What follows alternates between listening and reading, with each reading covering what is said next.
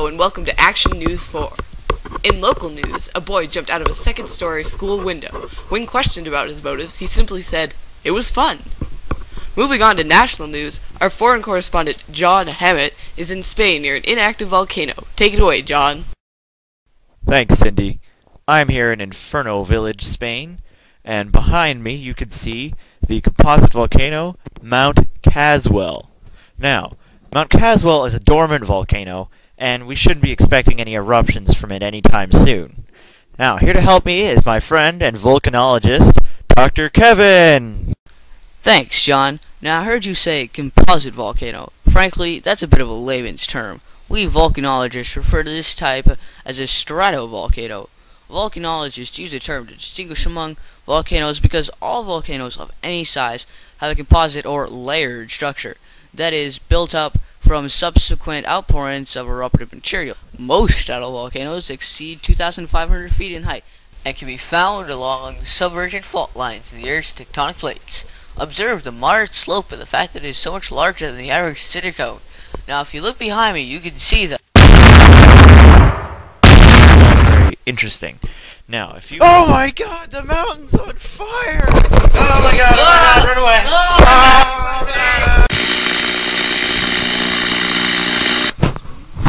Well, here we are, safe and sound in our armored tank. I mean, news van.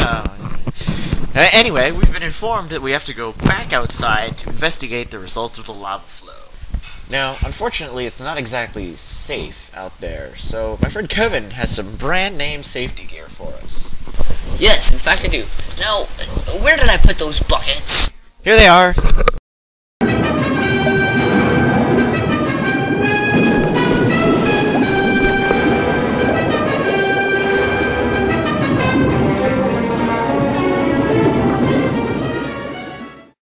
Come on, let's go collect some samples. Now, what is this stuff again? That is actually a pyroclastic flow, largely composed of silica, water, and gases. Ah, what's all this brown crap?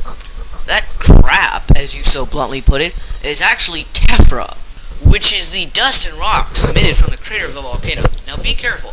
These dust particles may be small, but tephra can range up to the size of a small car. I'm on fire! On the roof! Ah! Holy crap, is he gonna be okay? Well, side effects of being hit by a car-sized piece of tephra can include both splintering and organs atrophying in less than 0.8 seconds.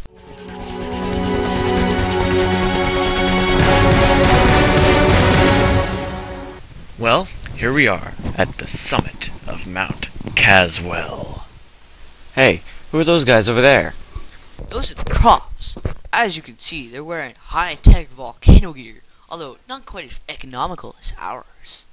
They've beaten me to every volcano I've been to for the last 5 years, 7 months, 3 weeks, and 2 days. But I think they think of me as their honorary assistant. Hey, les regards, ces que idiots que les pensen son des volcanologies. Well, that's about all the time we have for the top of the mountain. We're gonna move on down to the base and wrap this broadcast up. Well, folks, that's all the time we have. So, until next time... hey, who are you? I'm with the military.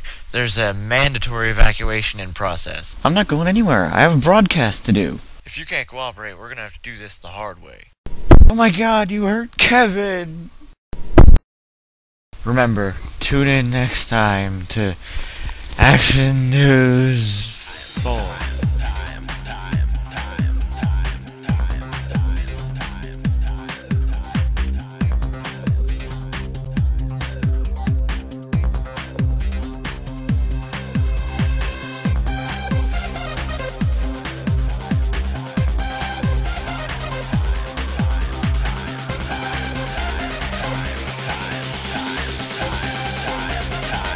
To the hippo dance.